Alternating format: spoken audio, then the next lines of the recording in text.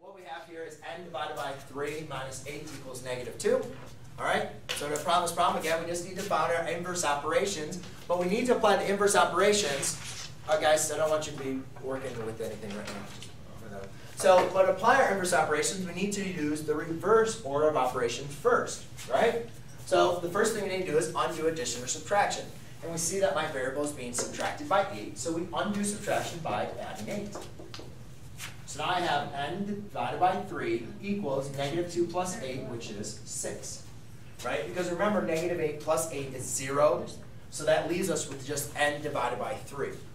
Now, what is happening to my variable when I have n over 3? What operation? It's being divided, right? So to undo division, I have to multiply. So you multiply by 3 on both sides. Now you might say, how do I multiply a whole number times a fraction? Remember, convert it over. Well, what you guys notice is I have 3 being divided by 3. 3 divided by 3 equals 1. 1 times 5 is 5. 1 times 10 is 10. 1 times n is just going to leave us with n. So therefore, our variable is now isolated, so I have just solved my two-step equation. All right?